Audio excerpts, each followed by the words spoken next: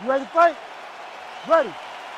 All right, round two. All right, next round is now underway. I thought there was pretty good back and forth action in the previous round. Yes, it wasn't a bar fight. It wasn't two guys throwing the kitchen sink at each other.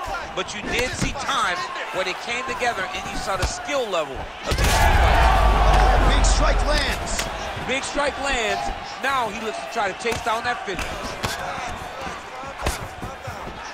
Uppercut. Oh, he snaps off the jab yet again. Beautiful.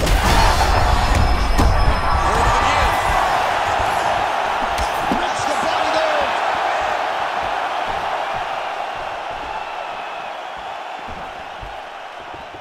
Nice work, guys. Sniff that one out as he blocks the kick. Big shot to the body. High volume on both sides, and both of these guys are giving it as good as they're taking it. Both guys landing at a pretty decent clip. Oh, my goodness. Big left hand.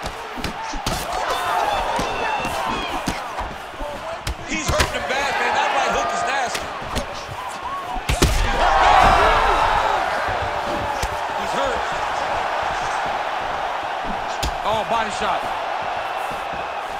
Big left hand lands upstairs.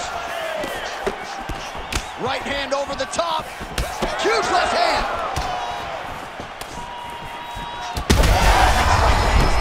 Somehow, his opponent's chin held up. His opponent's chin held up, but you do not want to be on the receiving end of those types of strikes. And that will do it. Oh, my God.